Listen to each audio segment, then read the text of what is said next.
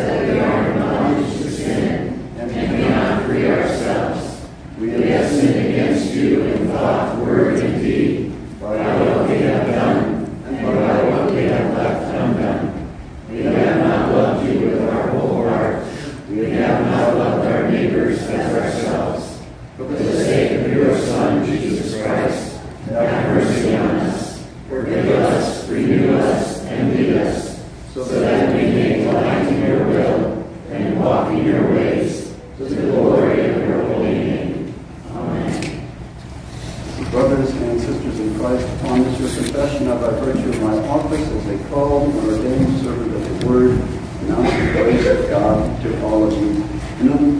placing by the command of my Lord Jesus Christ, I forgive you all your sins in the name of the Father, and of the Son, and of the Holy Spirit. Amen. Let us pray. Gracious Lord, thank you for this opportunity to continue our Lenten journey here in your house this morning. We stand in awe of your sacrificial love for a royal official and his son. Grant us confidence, dear Lord, that you love each of us with the same great and undying love. By your Spirit and by your grace, may we grow in loving others as you love us. In your holy name, we give thanks and pray. Amen. Please be seated. Our Old Testament reading is from the book of Psalms, chapter 19, beginning with the 33rd verse. Teach us, Lord, to trust and follow your holy word. Teach me, O Lord, the way of your statutes, and I will keep it to the end. Give me understanding that I may keep your law and observe it with my whole heart. Lead me in the path of your commandments, for I delight in them. Incline my heart to your testimonies and not to selfish gain. Turn my eyes from looking at worthless things and give me life in your ways. Confirm to your servant your promise that you may be feared. Turn away the reproach that I dread, for your rules are good. Behold, I long for your precepts, and your righteousness give me life. Here ends the reading. Our epistle reading is from James chapter 1, beginning with the 22nd verse. Don't merely listen to the word, do what it says. But be doers of the word and not hearers only, deceiving yourselves. For if anyone is a hearer of the word and not a doer, he is like a man who looks intently at his natural face in the mirror. For he looks at himself and goes away and at once forgets what he was like. But the one who looks into the perfect law, the law of liberty, and perseveres, being no hearer who forgets, but a doer who acts, he will be blessed in his doing. Herein ends the reading. Please stand for the singing of our service verse and the reading of today's gospel lesson.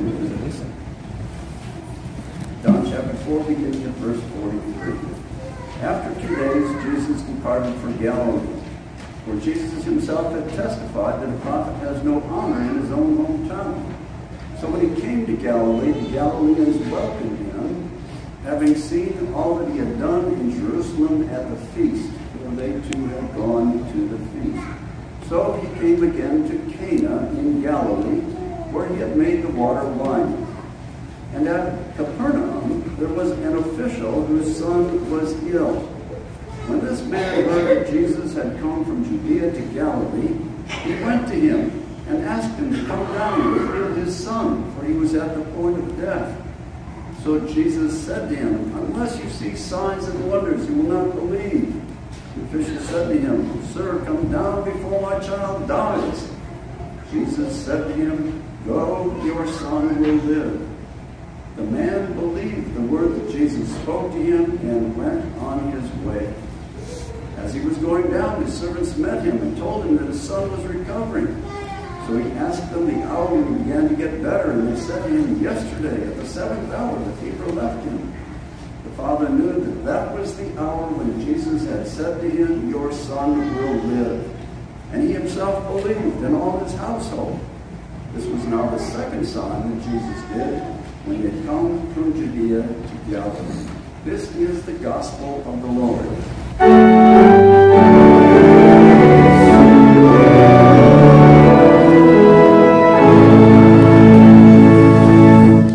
seated, and children, please come forward. So, did you listen to the gospel that I just read? All right. There was a man who had a special problem or need. What was that need that this man had? John? His son was dying. That is correct. His son was dying. And what did the man do?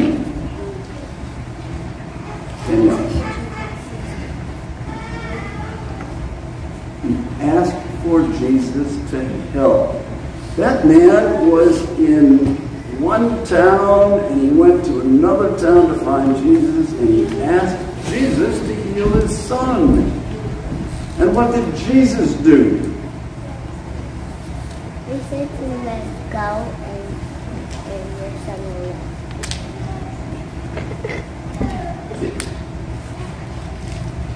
I don't know if we mentioned this before, but the man had said to Jesus, come with me back. And Jesus didn't come back, did he? He just said, go. Your son will live.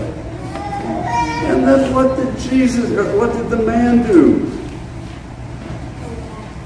He went back. The man actually did two things. First, he believed Jesus' promise. And second, he did what Jesus told him to do. And that's important for us also. First, believe Jesus' promises. And he has many promises for us. He said, I will always love you. I will always be with you. I will help you in your needs. So first of all, we believe Jesus' promises. That's important. And then secondly, it's important that we do what Jesus tells us to do. And there are a lot of things he tells us to do. He tells us to love one another.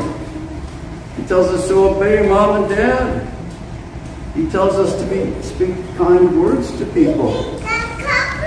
It's important for us to believe Jesus' promises and do what he tells us to do. Oh, and by the way, I have a promise for you today. I'm going to give you a gift. Are you excited about that? Ah, what do you think it is? A duck. No, it's not. Who'd expect? What do you think I'm going to give you? You know, it's nothing really big and special. It's just kind of a remembrance of this story. So what do you think I'm going to give you? Yes? A card. What? A card. A card? Nope. Someone else. What do you think I'm going to give you? A paper? Oh, come on. A Bible? All good guesses, but all wrong. That's not what I'm going to give you. But I'm going to give you a gift. Do you believe me? Yeah. You do. Wow. I'm so happy that you... Where is it? You see it? But you still believe me? I am so happy that you believe me. Now I'm going to ask you to do something. Who will do something for me? There you go. Actually, these gifts are in a box. And the box is sitting over on the piano bench. Would you go get it?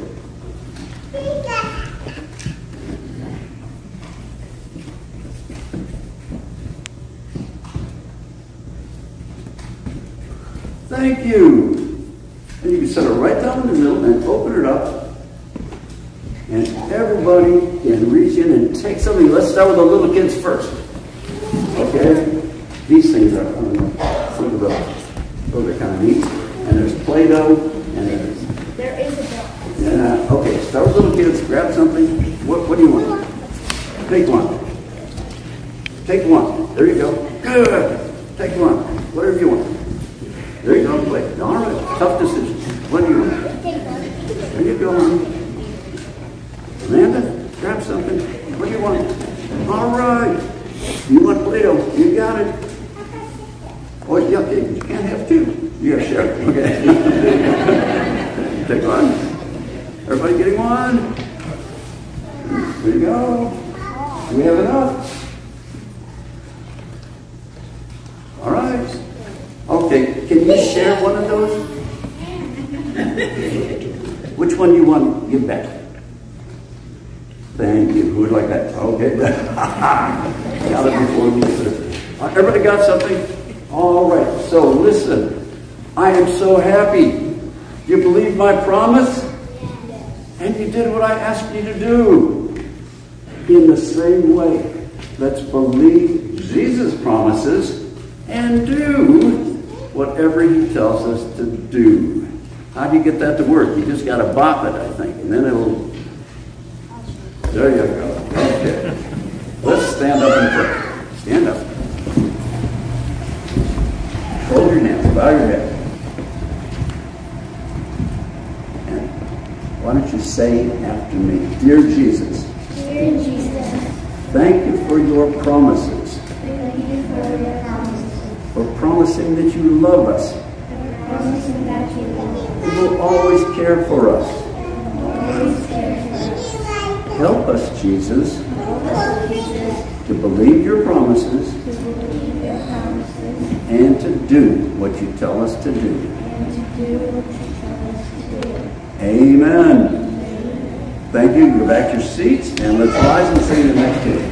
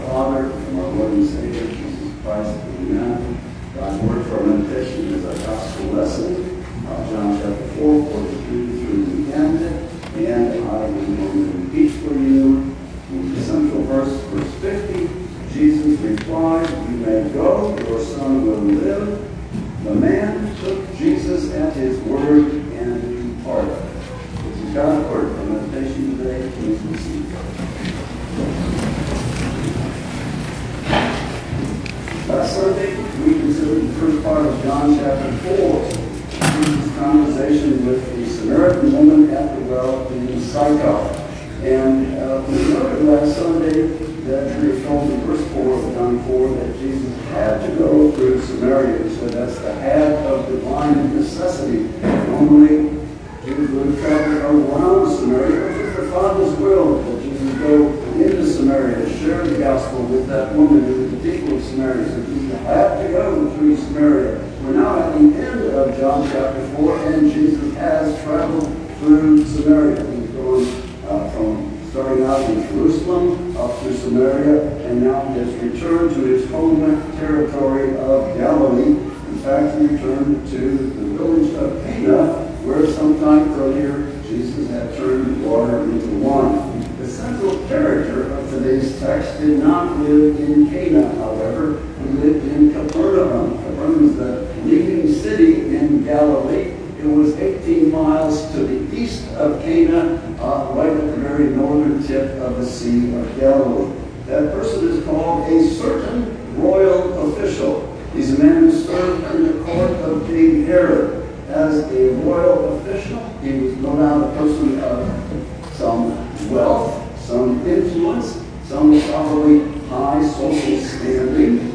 Our text, however, is not concerned with his wealth or his social standing. Rather, John portrays this man as a person of great faith, specifically as a person who took Jesus at his word. Someone else has called him the man who went home with a promise in his pocket. The man went home with a promise in his pocket. With that in mind, let's take a closer look at this word. Lord, speak to our hearts. Help us to learn what it means for us, how important it is for us to take Jesus at his word. Well, let's briefly reconsider what happened here. Jesus was in Cana. The royal official was in Capernaum. He had heard about Jesus. Jesus had been down in Jerusalem for the Passover. A lot of Galileans had gone down there. We're told earlier in John that Jesus had performed miraculous signs there in Jerusalem at the time of the Passover. So people had seen it. Those same Galileans had returned out of Galilee and were there with Jesus. So Jesus' fame was spreading. Everybody knew about him. The royal official knew about Jesus. However, at least for the time that he was content to just listen to whatever stories were being told and so forth, until something happened. His son became ill. The illness persisted, it grew worse, and soon his son was near death. So the man left his home in Capernaum. He traveled those 18 miles to Cana, and he found Jesus. By virtue, I suppose, of his position, his elevated social status, he was able to wiggle his way through the crowd and gain an audience with Jesus. John says he went to Jesus and begged him to come and heal his son who was close to death. Jesus' response challenged the man and others gathered around to look into their heart. Jesus said, and this is the same as Matthew, he uses the plural you. He said, unless you, that is you people, the crowd around, unless you see miraculous signs and wonders, you will never believe. Jesus was challenging them to look into their hearts. He was asking, are you really trusting in me? Or are you just interested in what I can do? Well, this man was not put off. He was persistent in his prayer. We're told, he said, Sir, come down before my child dies. Well, Jesus did not answer that man's specific request. Rather, Jesus said, you know, your son will live. And with that word of assurance, the man was satisfied. That's all he needed. We're told the man took Jesus at his word and departed. He went home with a promise in his pocket. Well, at 18 miles of the rugged Galilean hills, it was too long a journey to make in one day. So the next day, while this guy was still on his way, some of his servants met him. And they met him with exciting news. Your son got better all of a sudden at the 7th hour yesterday. And we're told the father realized that this was the exact time in which Jesus had said, your son will live. So he and the whole family believed. Well, that is a sketch of the story. We have to ask, as we always do, what does it mean for us today? Brothers and sisters, what does it mean for us to take Jesus at his word? Well, first of all, taking Jesus at his word. On the most basic level, involves listening to His Word. There is no way I can be a person of faith. There is no way I can follow the Lord's direction and guidance in my life if I'm not listening to His Word, if I'm not hearing His promises. You know, there are times for all of us when we are weighed down by burdens, when we're stressed out by the challenges of daily life. Stuff happens, doesn't it? Stuff keeps on happening. Personally, I've had a couple of challenging weeks. Now, no major problems, just maybe think of them as monkey wrenches thrown into my well-planned, well-laid out weekly routine. So the week before last, our stove broke down. It took me more than half a day to figure out what the problem was, to get behind it and check out the broken parts and go to the parts store and get new parts put in. It just sort of messed up my schedule, not only for that day, but for the week. Last week, we changed our internet provider. It's easy, they say. It was a very rocky changeover, and it's not done yet. So there are times we all have when it's very easy to get caught up in issues, get dragged down by unexpected stuff, particularly if we are not listening to the Word and promises of God. For our royal official, the time came for him to leave his dying son's bedside and go to Jesus. And the time also comes for you and me, brothers and sisters. The time comes for us every single day to step away, to turn away from those monkey wrenches, those aggravations, the stuff that happens, and turn and tune our hearts and ears into the words and promises of God. Taking Jesus at His Word involves, at the most basic level, listening to His Word. Are you doing that? Secondly, taking Jesus at His Word involves taking it to heart. It involves applying it to our own heart to our specific need. And certainly the royal official did exactly that. That promise of Jesus was for him and his son, and he believed the Lord's promise and went with joy. How can we do that? Well, whenever we hear the Word, whether we are here in church or we're listening to a preaching or teaching on our radio in the car, in our personal or family devotions at home, whenever we hear the Word, it's helpful to ask 3 questions. First of all, what is God saying? Second, what is He saying to me? And third, what is He saying to me today? It's easy to keep those questions in your mind. So first of all, what is He saying? In other words, what is the basic meaning of this text? What's going on here? What is the essential meaning of these words? Then, what is He saying to me? How does this Word of God apply to my life? And then, what is He saying to me today? What is He saying that really relates to what I am dealing with in my life right here and now? So I told you, I've had a couple of challenging weeks that were just disrupted. The other day I went to visit one of our shut-ins, a person who has far heavier burdens than I do. And I shared the Word of God with him, Psalm 46. And I came to the words in that psalm, "Be still and know that I am God."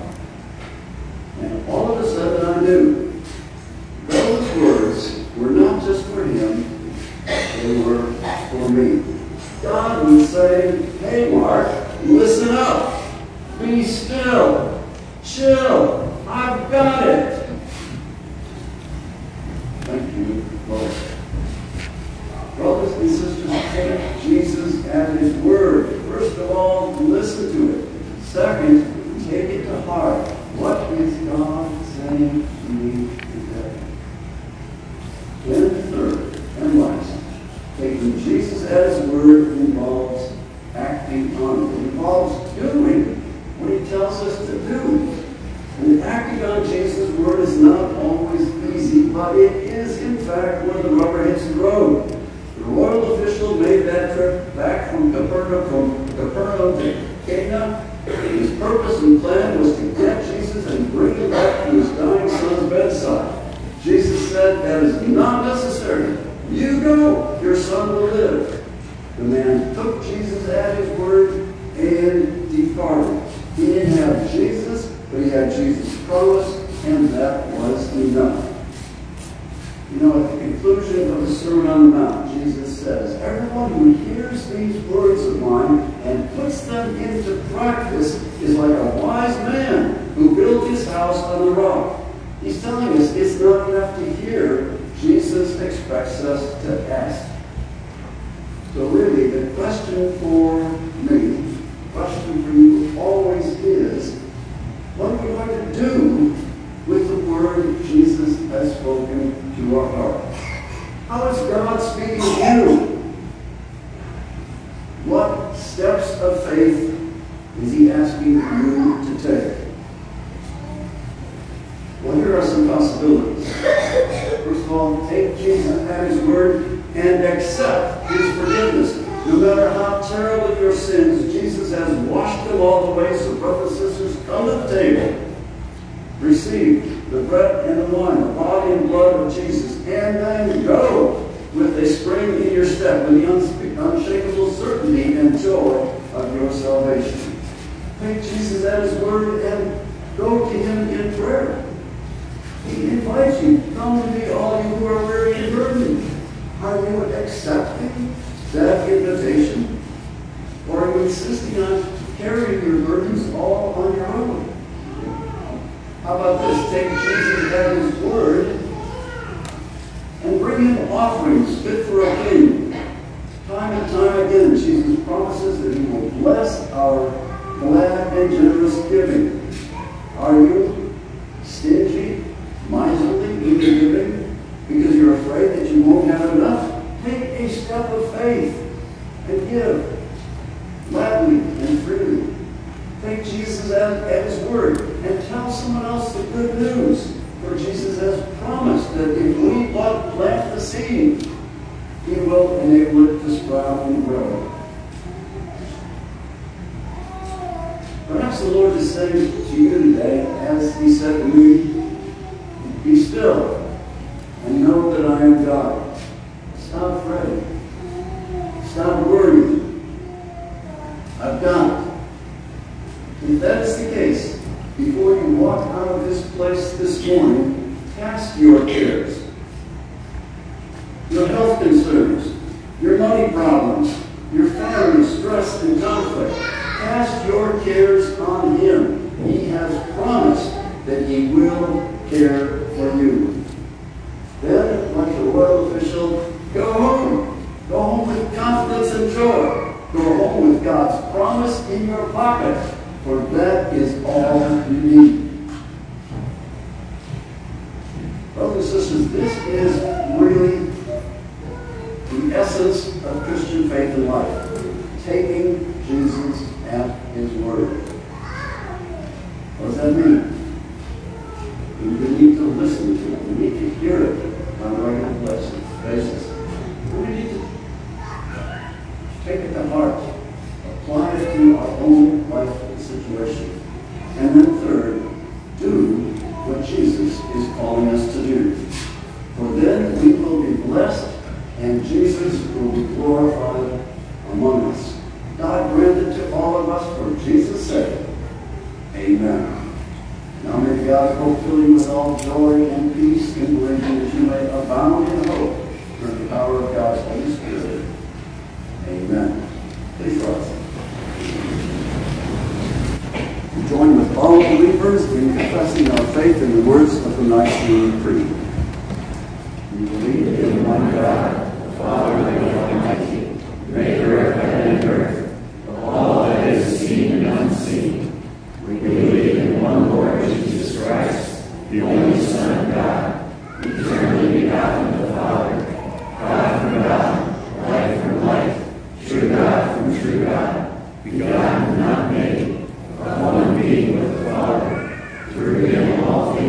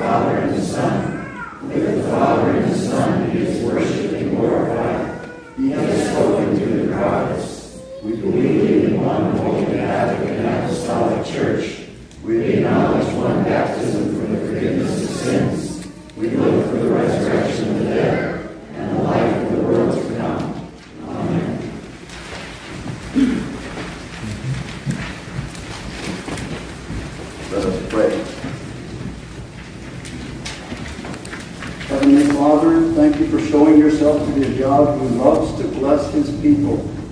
We rejoice in the blessing of new life in Christ that you have given us. We rejoice in the promise of everlasting life that you have given us in Jesus, the Son. Father, sustain our life, and as you so richly bless us, enable us to be a blessing to our families, friends, and many others. Lord, in your mercy. Hear our prayer. We pray for the whole church on earth. Be with brothers and sisters in Christ who are suffering persecution. Sustain them in their faith. Deliver them from their trials and troubles, and give them strength to lift high the cross of Jesus, even in their perilous situations. Bless the preaching and teaching of your word here at St. James. Like the royal official of Capernaum, may we gladly hear your word, believe your promises, and willingly carry out your commands. Make our faith fruitful for the good of all we serve, in our congregation, our community, and beyond. We pray, Lord, that you will bless today's Soul Hope Service Project. Bless both the givers here and the receivers in Africa. May every pair of shoes that is received by people in Uganda be a testament of your love. We also pray for your guidance upon our call committee as new interviews begin. According to your wisdom and will, provide this flock with a faithful shepherd under Christ. Lord, in your mercy. We pray for our fathers that they may see in the steadfast love of our Heavenly Father a source and pattern for their fatherly love. We pray for mothers. Give them patience, wisdom, and strength to care for the daily needs of their families. Support and encourage them through the faithful love of their husbands. We pray for every family. Whatever our situation may be, Lord, help us to live as brothers and sisters in Christ, with loving care for one another at all times. Lord, in your mercy, hear our prayer. We rejoice with those who rejoice this day. Today we join our brother and sister Rod and Candy Jones in giving thanks and expressing our gratitude for all of the men and women who serve in the United States military, either here or wherever they are around the world. Thank you for their service. We pray, Lord, that you would protect them, keep them safe, that you would enable them to be instruments not of violence and warfare, but instruments of peace and love, and that in due time you would bring them safely back to their families. Lord, in your mercy. Hear our prayer. We also pray for all who are ill or struggling in other ways. We ask your blessing for our brother Bob Giel and our sister in Christ, Chris Dellinger, who are trying to recover from their illnesses and surgeries. Lord, have compassion on them, and according to your good and gracious will, restore them to health and strength. Lord, in your mercy. Hear our prayer. Bless us now as we come to the Lord's table. May the body and blood of Jesus give us strength and joy in the certainty of our forgiveness and Christ's powerful and loving presence within us. May his loving presence bless us now and sustain us as we go from here into the days and activities of this coming week. Lord, in your mercy, hear our prayer. Amen. Our Father, who art in heaven, hallowed be thy name. Thy kingdom come, thy will be done, on earth as it is in heaven. Give us this day our daily bread, and forgive us our trespasses, as we forgive those who trespass against us. And lead us not into temptation, but deliver us from evil. For thine is the kingdom, and the power, and the glory,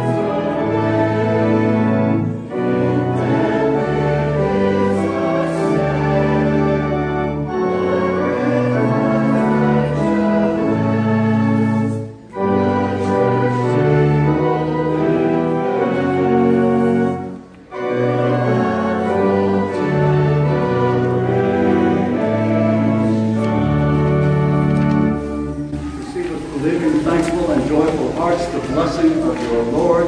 The Lord bless you and keep you. The Lord make his face shine on you and be gracious unto you. The Lord look on you with favor and give you his peace. Amen.